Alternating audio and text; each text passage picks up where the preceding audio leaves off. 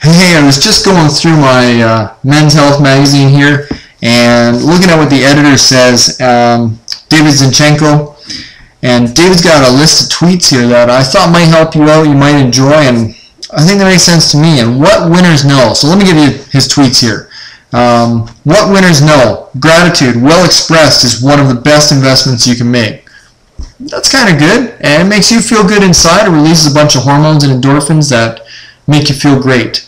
The eat right rule, this is kind of straight up staple from everybody, but obviously he's saying here, the fewer the ingredients, the healthier the food. Yeah, absolutely. If you're grabbing a can, you're grabbing a bag, just take a look at the back of the label and see how many ingredients are inside of that.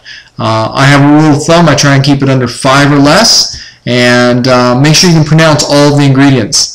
That way you know that they're real ingredients, or at least you've made them up in your mind, and they should be close to real. But the natural, easily pronounced, raw ingredients, straightforward, under 5, less than 5. Alright, David also says up in smoke. Oh, this one's not cool with me. Sorry if I offend you, but I want to save you and help you lead a healthier, longer life, increase the quality and quantity of your life. So please try and give up smoking if you can. Replace it with sipping on a straw with water, or lemon and water, something. Alright, so up in smoke from David says, cigarette smokers work an hour less a day than non-smokers in a recent UK study.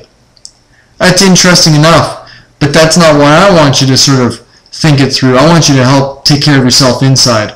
But if workers in the UK, the study, are showing that they're working less, it's really interesting why others don't get more breaks as well. Or it gives you some feedback and fodder if you need to comment why you deserve an extra break or an extra day's holiday a year. Alright, that's for the non-smokers. Breakfast Hall of Shame. Ooh, this one's scary. David found this one out, and I am so blown away by it. Dunkin' Donuts 600 calorie pumpkin muffin has more sugar than 3 ice cream sandwiches. That's ridiculous. And that's kind of like a breakfast staple. Coffee and a pumpkin donut. Oh, man. How about the graffiti genius coming from David? Doodling or scribbling during meetings or class can improve content memory by 29%. 29%! Doodle away, my friends. Next time I'm doing a webinar or a live session and I catch you doodling, I might give you a little handshake and say, good for you. You might be retaining more of what I say. Maybe you're just scribbling it off. Anyways, David also says, fish for muscles. This is cool. Omega-3 fats may help signal your body to turn protein into muscle, says Washington University study. I mean, anything that can help us carry more lean muscle to burn calories and to keep the fat off is good in my books. But omegas we typically know for keeping the body feeling good, the joints working, the hormones inside working well, the brain food, if you will. But if omega-3s can help signal and trigger protein or increase in protein to muscle ratio, that's all the better for more omegas. You can't get enough of them. How about the Wired Life from David? 40% of people who go a day without internet service feel lonely. Wow. Only 23% feel free when they lose the internet or they're without the internet for the day, and that's usually because they chose to be without it.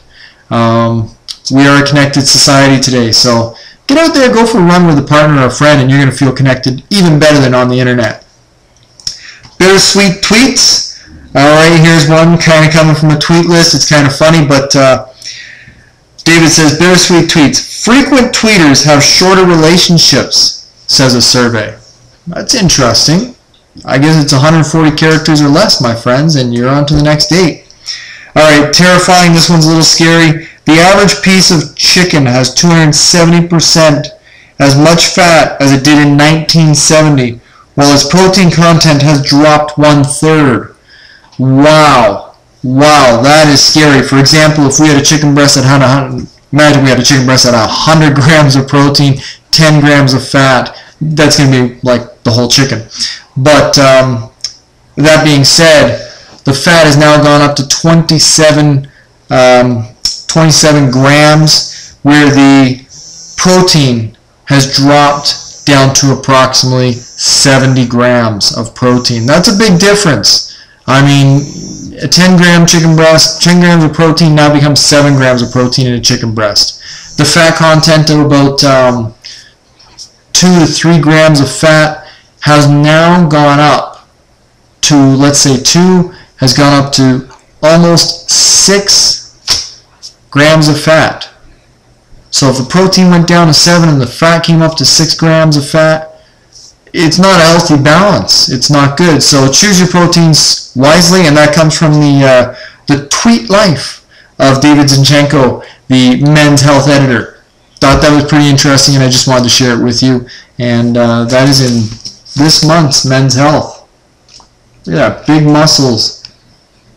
Big muscle secrets. Look great, of course. And that's it. I'm out of here. Have a good one. Cheers. Good morning.